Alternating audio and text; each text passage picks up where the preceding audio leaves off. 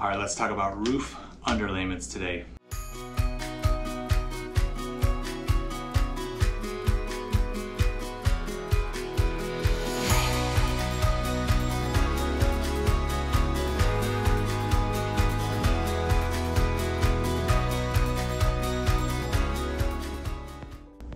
It's a common topic, and you get a lot of our clients who ask us, what's the difference in your proposal versus others?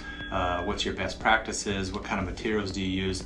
And a lot of the guys talk about the material manufacturer, so say Owens Corning or GAF, or there's plenty of different manufacturers out there.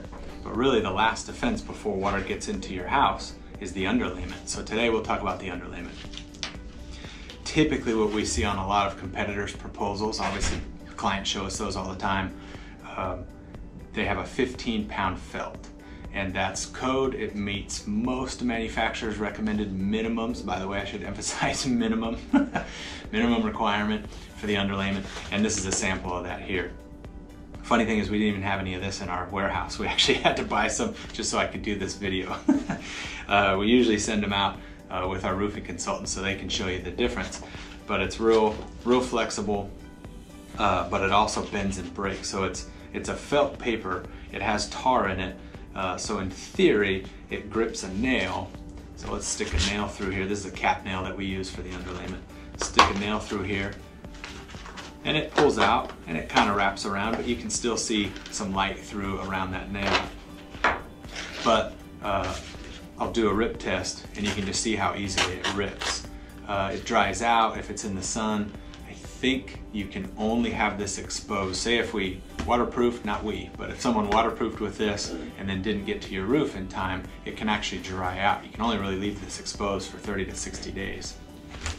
That's not what we use. What we use is a combination, I'll show you this in a second, of a synthetic underlayment. So if I put that cap nail right where it showed me to, it takes a lot more effort to get through. And then if you try pulling it out, it grips a lot harder than the 15-pound.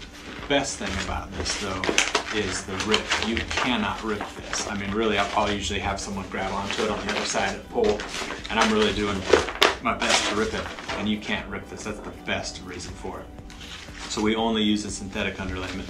In the valleys where two roofs come together, we actually use a peel and stick. It's called an ice and water shield. We don't have much ice in San Diego, but the benefit of this is when you peel it off, it sticks to the roof structure, to the deck, the plywood or the skip sheeting that you have.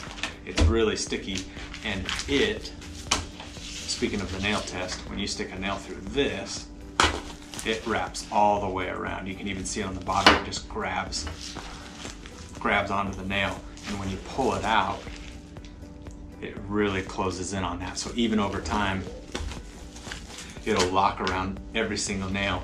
I heard a statistic, which I actually do believe, I haven't tested for myself, but an average roof has 8,000 nails used in it. So imagine having this and this as your last protector for rain, as opposed to this stuff. So that's exactly why we only use this. So if you ever see 15-pound felt, even 30-pound felt, that's a notch up from this. That's really not the best. It is a less expensive, I can't argue that, but it's really not the best long term. It'll get the job done, but how long is it gonna last? So keep that in mind, as the underlayment, oftentimes, in my opinion, can be more important than the top layer, the actual roofing shingles themselves. Thank you.